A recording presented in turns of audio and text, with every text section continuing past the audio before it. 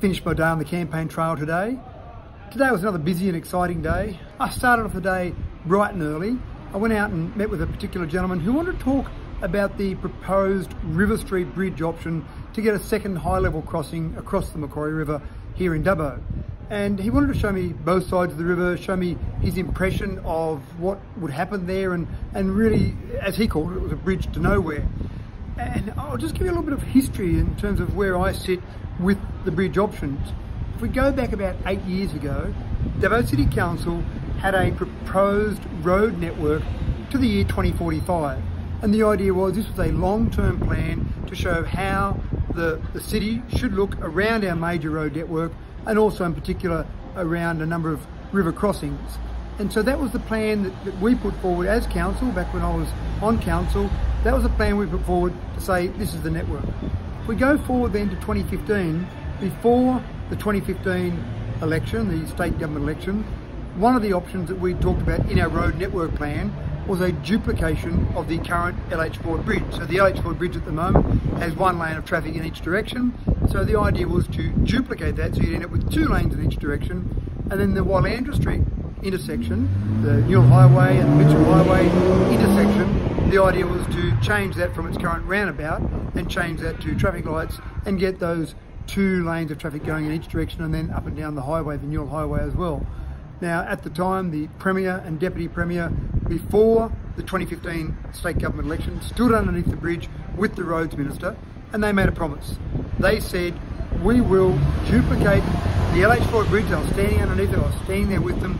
We will duplicate the LH Ford Bridge to solve some of those traffic issues and give you additional flood-free crossings, and we will do that in the next term of government. And we all know that we're just about at the end of this term of government, and that hasn't happened.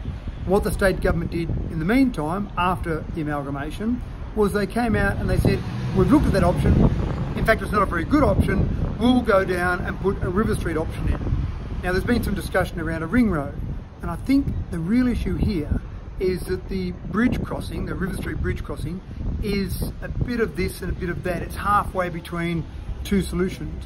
The reality is we've got significant local traffic on our roads at the moment. There are people trying to get across the LH Ford Bridge, and it's very congested at those busy times in the mornings and some of the busy times in the afternoon.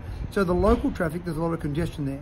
There's also highway traffic that's going through the Newell Highway, and some of it going down or across the LH Ford Bridge. But only about 5% of that peak time traffic is through traffic, and most of that is local traffic. By putting the River Street Bridge option, it seems to me that you're half solving the local traffic and half solving the highway traffic. The reality is the solution that's needed is to duplicate the LH Ford Bridge as was promised, or come up with some other method to solve the problem with local traffic, and then build towards a ring road that's a proper ring road that goes right around the outside of Dubbo, rather than the River Street Bridge option seems to be a bit of local traffic solving, not much, a bit of highway traffic solving, a bit more of that, but it's not really solving the 2 separate issues, the local and the through traffic issues. 2 separate issues. In my opinion, they need 2 separate solutions. I'll work on that a little bit more. I then went out to Gilgandra, and again, I've talked to people before about the fact that I do sometimes go outside the electorate. Now, in Gilgandra today, we had the Deputy Prime Minister in Gilgandra to talk about the Inland Rail project. The Inland Rail project does go through this electorate, and the Inland Rail project is certainly upsetting a lot of people in this electorate. I've spoken to a number of people.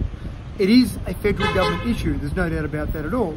But state government, a good state government member, can still work with the federal government to get the best outcomes for people in this electorate. So I still thought it was important to go outside the electorate and actually talk to people there, listen to people that were from Coonamble, from Narromine, from Gilgandra, a whole range of areas, just to see what their feeling was. It was pretty clear to me, there were more than 200 people in the room, they weren't happy with the levels of communication, they weren't happy with the outcomes, they weren't happy with the overall approach.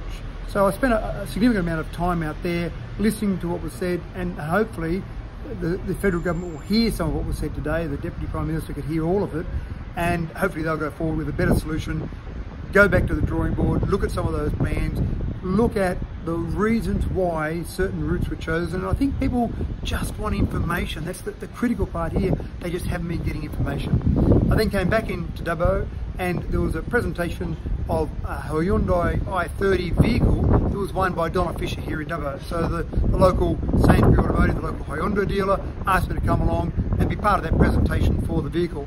And Little Wings has certainly been a part of that. Fundraising has been done for Little Wings. And you've also got the Track to Track, who raised about $100,000 for Little Wings. And the Hyundai Help for Kids over the last 4 years has put about $7 million back into communities across the nation. So it was great to be there, and I was very honoured to be part of it. It was a bit of a thrill actually to see someone win a car. So that's been my day today. Tomorrow, another busy day. We've got Dubbo Day tomorrow. I'm going along as a former mayor to be part of the presentation of Dubbo Day, and it'll be great to see some of those people that have contributed to Dubbo as part of the Dubbo Day Awards. It's always an exciting day. This has been Mathew Dickerson, your independent voice.